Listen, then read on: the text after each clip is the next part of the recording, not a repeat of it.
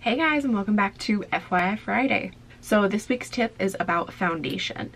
When you are either doing your own face or doing someone else's face for like a wedding, whatever it is, you don't always need to do like a full face, full matte or full, full coverage application of your foundation. So if you are having like a really good skin day, which today I feel like my skin is under control today.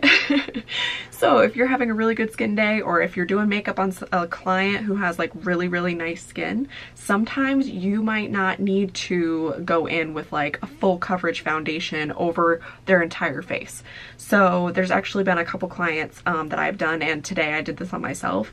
What you want to do is just take a little bit of whatever foundation matches your skin tone and just pat a little bit around any areas that might be red or might need just a little bit of extra coverage on them. So today I focused it mainly around my nose and kind of under my eyes.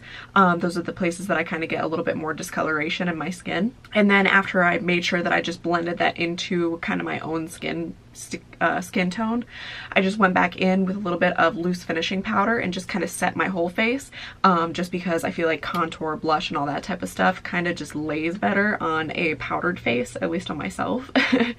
So that's what I did, and then I just went in with everything else. So as you can see, it's like more of a natural look, obviously, because like most of this is my own skin.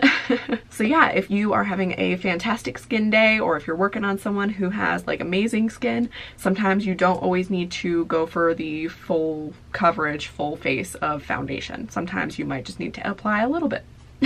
Alright guys, so I hope that made sense. Hopefully that helps some of you out. I hope you guys liked that tip and this video. If you did, make sure to hit the like button down below and to subscribe to my channel if you haven't already. I hope you all have a great day, and I will see you in next week's FYI Friday video.